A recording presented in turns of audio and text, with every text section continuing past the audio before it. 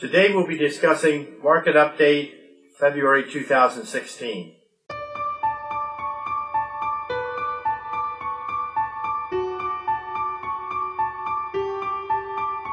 Hi, this is John Smith of the John Smith Real Estate Group, and welcome to our video blog. Today we'll be discussing the market update as it is here in February of 2016. But before we begin, I'd like to draw your attention to two links on my blog. First, if you're looking to sell, click the home value link. Secondly, if you're looking to buy, click the home search link.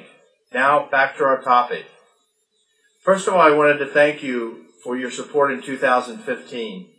As my team and I were very grateful for the business that you gave us, and we look forward to serving your real estate needs here in 2016.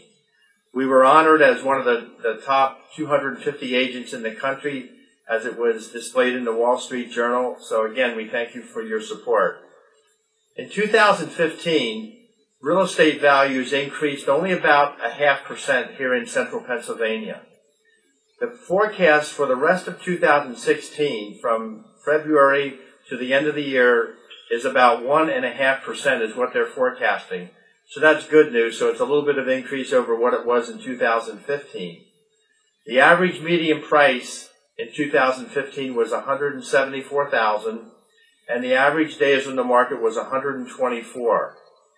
The average price per square foot was $103 per square foot in 2015, and they're projecting the average price to be about $105 per square foot for 2016. Our team and I are ready to support you for your real estate needs in 2016.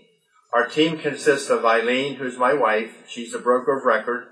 Michelle Beechler, who is a realtor and also our closing coordinator.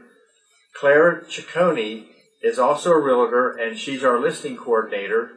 Dodie Etter is our client care coordinator. Cameron Norris, Jeff and Addie Jones, Nate Shelley, and Jeremy Cunningham are all realtors. And we're all looking forward to making your 2016 a great year as we meet your real estate needs.